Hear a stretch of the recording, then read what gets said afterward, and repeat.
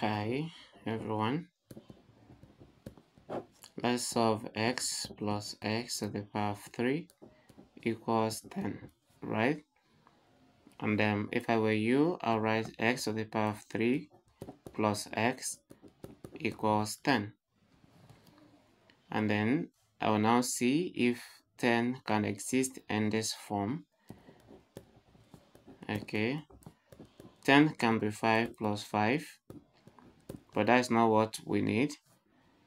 X to the power of 3 plus x can be 6 plus 4, but that is not what we need. X to the power of 3 plus x can be 8 plus 2, and that is what we need because 8 can be written as x to the power of 3. So x to the power of 3 plus x is equal to 2 to the power of 3 plus 2. Then when you reposition, you're going to have x to the power of 3 minus 2 to the power of 3, then plus x minus 2. Everything is 0. What if we group this and simplify, and group this again and simplify? A cubed minus b cubed is the same thing as a minus b into a squared plus ab plus b squared. So if this is true, then we can write this in this form. A minus b is now x minus 2.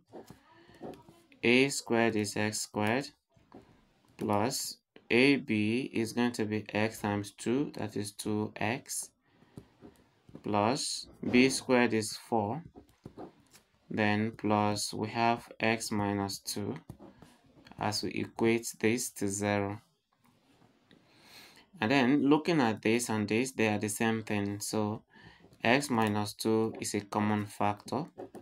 Here we have x squared plus 2x plus 4.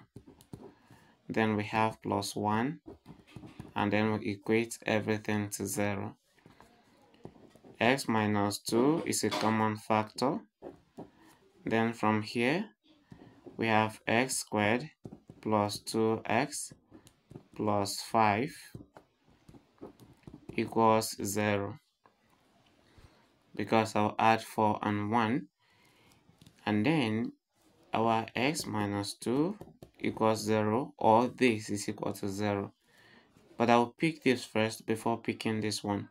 So x is 0 plus 2, and this means that our x is equal to 2, the value of x from here.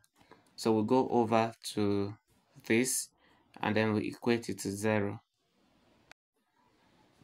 Okay, so we have x squared plus 2x plus 5 equals 0.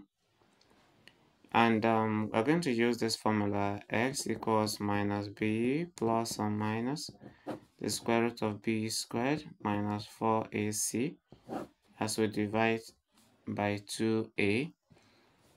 Then our a is from the equation and is 1, the coefficient of x squared. Our b is 2, still from the equation, the coefficient of x. And then our c is the constant from there, which is positive 5.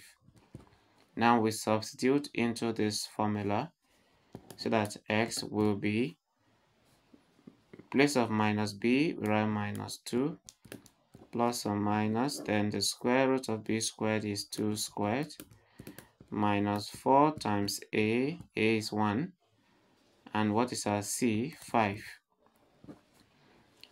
Okay, we will still divide this by 2 times 1, and 2 times 1 is 2, so x will now be minus 2 plus or minus 2 squared is 4. 4 times 1 times 5 is 20. Then we divide by 2 because 2 times 1 is 2. And x is what? Minus 2 plus or minus, we have the square root of 4 minus 20 is minus 16. Then we divide by 2.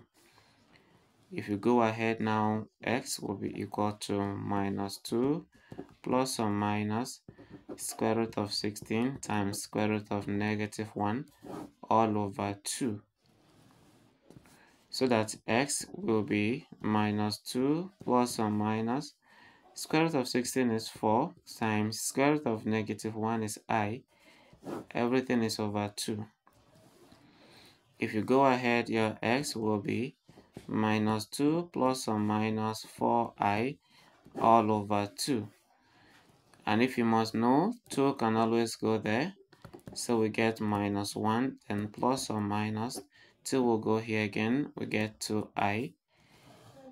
And this is x equals -1 plus 2i, or -1 minus 2i. And let's bring the three solutions together. We had x2 before now to be equal to, that's x1 to be equal to 2. Then our x2 is from here, which is -1 plus 2i. Then we have x3, which is -1 minus 2i. So these are the three solutions to the problem.